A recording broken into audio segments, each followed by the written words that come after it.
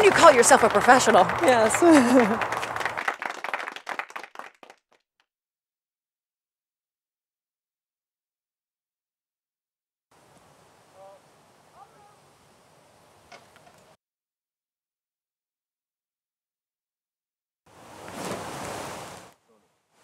Wow.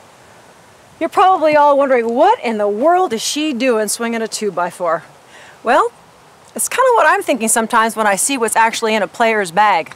Most of you are playing with equipment that just doesn't fit you. My tools, please.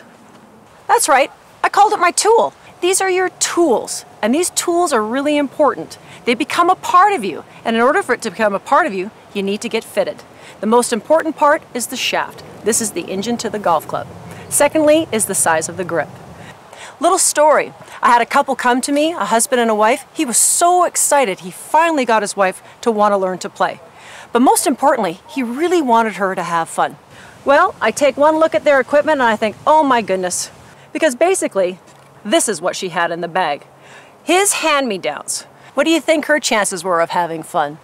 So do yourself a favor. Technology is fantastic today.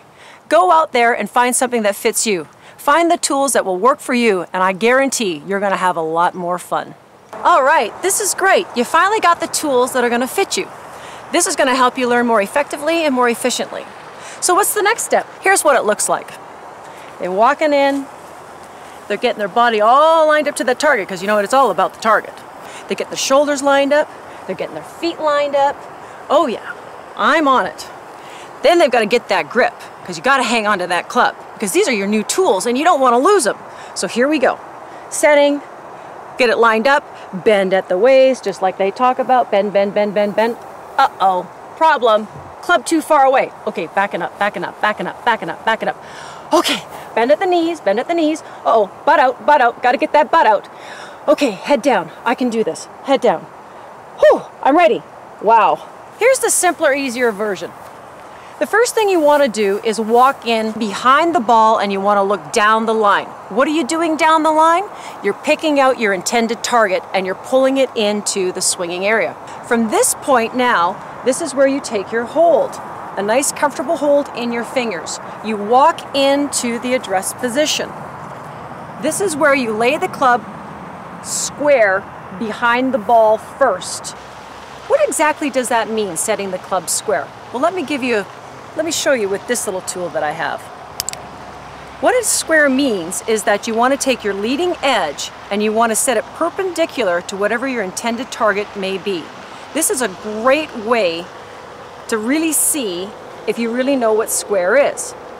By setting this tool in front of the ball, you'll notice that by being square, the arrow is going straight across and down the line.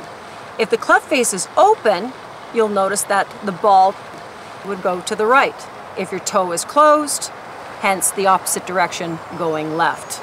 So the thing you want to do, and the most important thing to do, is to always set the club face square first. From here, we now pull that line to our body. Now we set our body, because now we've already initiated the design of the tool. We now set our feet to give us our stance and our ball position. Let me show you something, just to give you an idea how simple that really is with every club in your bag. Every club in your bag is designed at a different length. Therefore, you will naturally be certain distances away just by the design of the tool. And how your body position as you get set up into your address position never changes.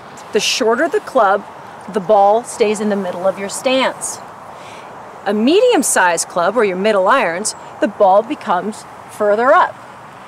When you get into your rescues or your hybrids, it moves even closer to your front foot and the driver right up off of your heel. You've got your body now all lined up along with the design of your tool in a nice railroad position. From here, you'll notice we've got a very athletic, balanced position. Look down the line, back at the ball, and now all you want to do is swing the club down the target line and through to your target.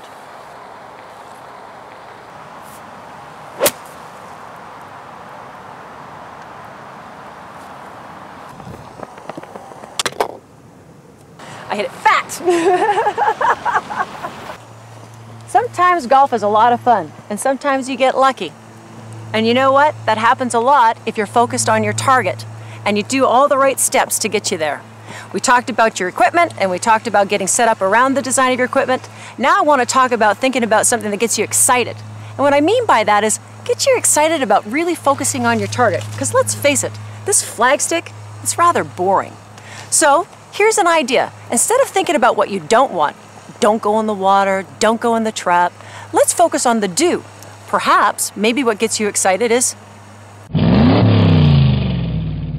or something else. I don't know, but whatever it is, make it a happy thought, because when you've got happy thoughts, you're going to be a happy golfer.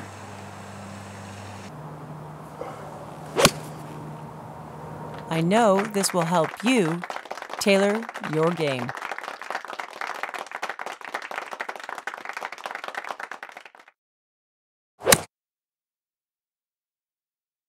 Today I'd like to give you a little tip on how to practice like you play.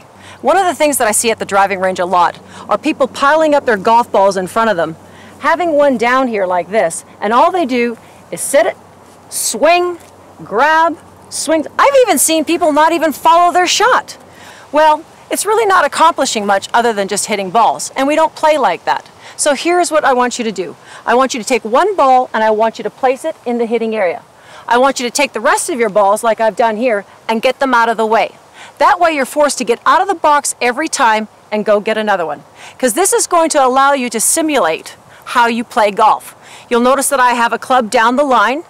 I also have another club to help me with my parallel line to set my body. You may even want to take a third club and place it in what we call a T position, right in front of the ball. This will allow you to actually simulate and see where the ball is in relationship to your stance. You can do this with every club in your bag, and I guarantee you, if you take the time to do it one at a time, every shot at a time, just like you play, you're going to find that you're going to start becoming a much more efficient and consistent player.